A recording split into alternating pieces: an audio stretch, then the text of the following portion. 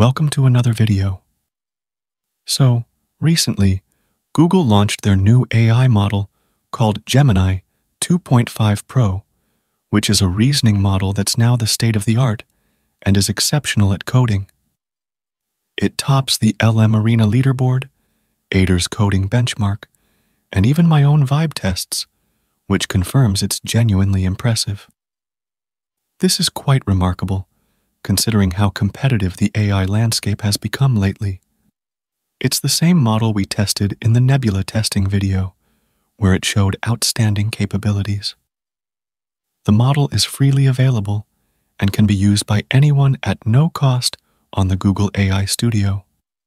The API is also available for free with some rate limits, which is pretty fantastic.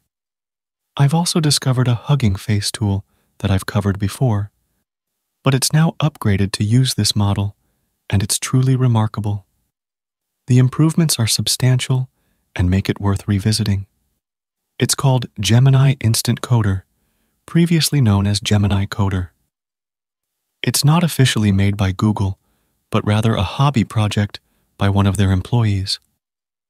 As you can see, this interface is hosted on Hugging Face Space, and you can access it directly from there. The interface is clean, intuitive, and designed for straightforward use. This is actually a fork of Llama Coder. If you recall, Llama Coder only supported the Together AI API models because it was developed by Together AI, but since it was open source, they've simply adapted it and replaced the API components with Gemini's. The code for this tool is also open sourced, meaning you can run it locally if needed. That's another great feature, and I'll explain how to set it up locally. Now, let's first examine Gemini CODER itself and see what it can really do in practice. This is Gemini CODER, where you can enter your prompt. Here, you can select from various models like Gemini 2.5 Pro, 2.0 Flash, and 1.5 Pro. Everything is free in their demo, and you don't need to provide any API key or credentials. Let's write a simple prompt to create an app that allows users to upload an image and then crop it. This is actually quite a complex task that involves handling file uploads, image processing, and interactive UI elements. A good test for the model's capabilities. I'm selecting 2.5 Pro here because I want to see the most advanced version in action. Now, let's submit it. Once we send it, you can see it begins processing, and this main response area is where we'll see the results. Gemini 2.5 Pro is remarkably fast as well, which is impressive considering the complexity of what we're asking it to do. After waiting just a moment, you can see the code has been generated and the preview is loading. And now it's complete. Here, we have both the code and the functioning application. The app works perfectly as requested, which is impressive. The code is written in React, which is excellent because many other AI tools sometimes only code in basic HTML. But this can actually produce React code, which is what many developers prefer in today's web development landscape. You can also refresh it or open it in Sandbox. Just click the Open in Sandbox button, and it will launch Code Sandbox, where you can view the code, edit it, or download it, which is extremely convenient. One limitation is that you cannot request changes, which is definitely a drawback.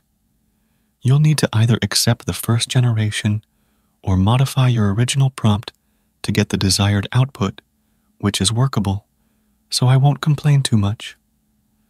Let's try creating something else with it to really test its versatility. Let's ask it to make a playable synth keyboard, which involves audio processing and interactive elements. Once we submit this, you can see it starts generating the code. Let's wait a moment while it processes this more complex request. The code is being generated here, line by line. It seems to be finished now, and the preview is loading. It's complete, and we have the synth keyboard here with all the keys and controls nicely laid out. If we play this, it works properly, although the sounds are somewhat muted.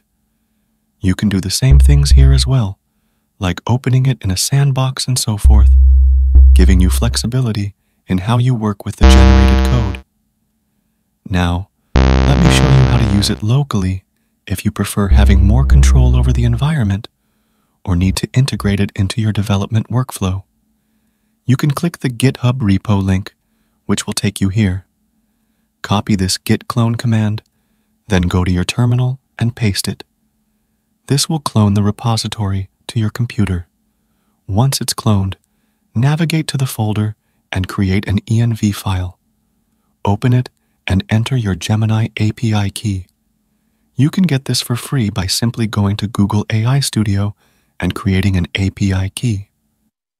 After that's done, save the file, return to the terminal, and run the npm install command to install the required packages. Once that's complete, you can launch it using the npm run command, and it will start on localhost with a designated port. Open it in your browser, and you'll see the interface. You can now select your preferred model and ask it to create anything. Let's request a good-looking string encryption tool app that uses MD5. Let's submit it and see what happens. It begins generating the code, and it's quite fast. After a brief wait, you can see the code has been generated, and the preview is loading.